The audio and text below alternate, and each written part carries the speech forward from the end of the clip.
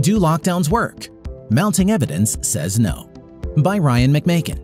An audio Mises Wire narrated by Millian Quinteros. The coerced economic shutdowns, enforced with fines, arrests, and revoked business licenses, are not the natural outgrowth of a pandemic. They are the result of policy decisions taken by politicians who have suspended constitutional institutions and legal recognition of basic human rights. These politicians have instead imposed a new form of central planning based on an unproven theoretical set of ideas about police-enforced social distancing.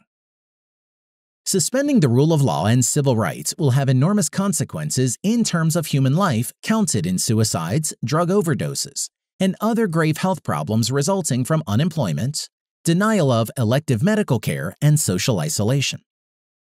None of that is being considered, however, since it is now fashionable to have governments determine whether or not people may open their businesses or leave their homes.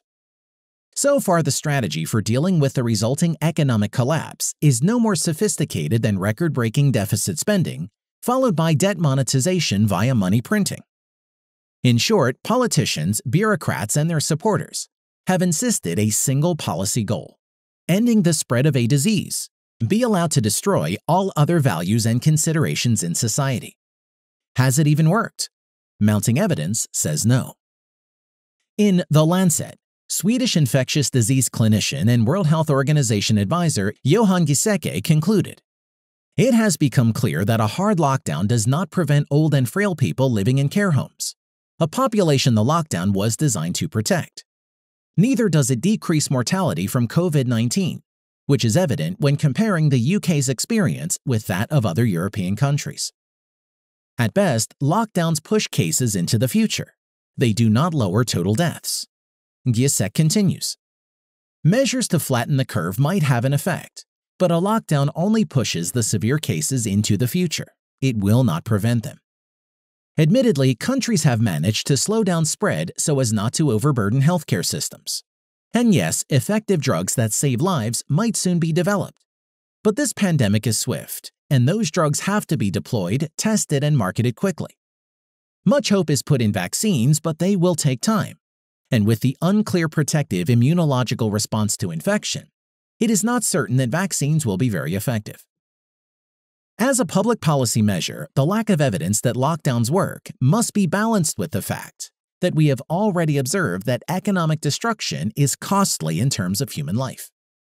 Yet, in the public debate, lockdown enthusiasts insist that any deviation from the lockdown will result in total deaths far exceeding those places where there are lockdowns. So far, there is no evidence of this. In a new study titled, "Full Lockdown Policies in Western Europe Countries Have No Evident Impacts on the COVID-19 Epidemic," author Thomas Meunier writes, "Total deaths numbers using pre-lockdown trends suggest that no lives were saved by this strategy, in comparison with pre-lockdown, less restrictive social distancing policies. That is, the full lockdown policies of France, Italy, Spain, and United Kingdom haven't had the expected effects in the evolution of the COVID-19 epidemic." The premise here is not that voluntary social distancing has no effect. Rather, the question is to whether police-enforced home containment works to limit the spread of disease. Meunier concludes it does not. Meanwhile, a study by political scientist Wilfred Riley compared lockdown policies and COVID-19 fatalities among U.S. states. Riley writes, "The question the model set out to ask was whether lockdown states experience fewer COVID-19 cases and deaths than social distancing states, adjusted for all of the above variables. The answer? No. The impact of state response strategy on both my cases and deaths measures was utterly insignificant. The p-value for the variable representing strategy was 0.94 when it was regressed against the deaths metric, which means there is a 94% chance that any relationship between the different measures and COVID-19 deaths was the result of pure random chance. Overall, however, the fact that good-sized regions from Utah to Sweden to much of East Asia have avoided harsh lockdowns without being overrun by COVID-19 is notable. Another study on lockdowns, again we're talking about forced business closures and stay-at-home orders here, is this study by researcher Lyman Stone at the American Enterprise Institute. Stone notes that areas where lockdowns were imposed either had already experienced a downward trend in deaths before the lockdown could have possibly shown effects, or showed the same trend as the year prior.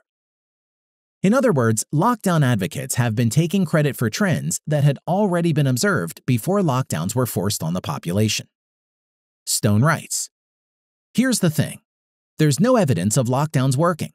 If strict lockdowns actually saved lives, I would be all for them, even if they had large economic costs. But the scientific and medical case for strict lockdowns is paper thin." Experience increasingly suggests that a more targeted approach is better for those who actually want to limit the spread of disease among the most vulnerable. The overwhelming majority, nearly 75% of deaths from COVID-19, occur in patients over 65 years of age. Of those, approximately 90% have other underlying conditions. Thus, limiting the spread of COVID-19 is most critical among those who are already engaged with the healthcare system and are elderly. In the US and Europe, more than half of COVID-19 deaths are occurring in nursing homes and similar institutions. This is why Matt Ridley at The Spectator quite reasonably observes that testing, not lockdowns, appears to be the key factor in limiting deaths from COVID-19. Those areas where testing is widespread have performed better. Yet it is not obvious why testing would make a difference, especially to the death rate. Testing does not cure the disease. Germany's strange achievement of a consistently low case fatality rate seems baffling, until you think through where most early cases were found: in hospitals.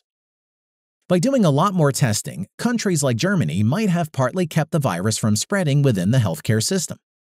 Germany, Japan, and Hong Kong had different and more effective protocols in place from day one to prevent the virus spreading within care homes and hospitals. The horrible truth is that it now looks like in many of the early cases, the disease was probably caught in hospitals and doctor surgeries. That is where the virus kept returning, in the lungs of sick people. And that is where the next person often caught it, including plenty of healthcare workers. Many of these may not have realized they had it, or thought they had a mild cold. They then gave it to yet more elderly patients who were in hospital for other reasons, some of whom were sent back to care homes when the National Health Service made space on the wards for the expected wave of coronavirus patients. We could contrast this with the policies of Governor Andrew Cuomo in New York, who mandated that nursing homes accept new residents without testing. This method nearly ensures that the disease will spread quickly among those who are most likely to die from it. Meanwhile, Governor Cuomo saw fit to impose police-enforced lockdowns on the entire population of New York, ensuring economic ruin and ruined health for many non-COVID patients, who were then cut off from vital treatments. Yet, disturbingly, lockdown fetishists like Cuomo are hailed as wise statesmen who acted decisively to prevent the spread of disease. But this is the sort of regime we now live under. In the minds of many, it is better to abolish human rights and consign millions to destitution in the name of pursuing trendy, unproven policies. The pro-lockdown party has even turned basic fundamentals of policy debate upside down. As Stone notes, at this point the question I usually get is, what's your evidence that lockdowns don't work? It's a strange question. Why should I have to prove that lockdowns don't work? The burden of proof is to show that they do work. If you're going to essentially cancel the civil liberties of the entire population for a few weeks, you should probably have evidence that the strategy will work. And there, lockdown advocates fail miserably, because they simply don't have the evidence. With economic output crashing worldwide and unemployment soaring to Great Depression levels, governments are already looking for a way out. Don't expect to hear any mea culpas from politicians, but we can already see how governments are quickly moving toward a voluntary social distancing, non-lockdown strategy. This comes even after politicians and disease experts have been insisting that lockdowns must be imposed indefinitely until there's a vaccine. The longer the lockdown-created economic destruction continues, the greater will be the threat of social unrest and even economic freefall. The political reality is that the current situation cannot be sustained without threatening the regimes in power themselves. In an article for Foreign Policy titled "Sweden's Coronavirus Strategy Will Soon Be the World's," author Nils Carlson, Carlotta Stern, and Daniel B. Klein suggest that regimes will be forced to retreat to a Swedish model. As the pain of national lockdown grows intolerable and countries realize that managing rather than defeating the pandemic is the only realistic option, more and more of them will begin to open up.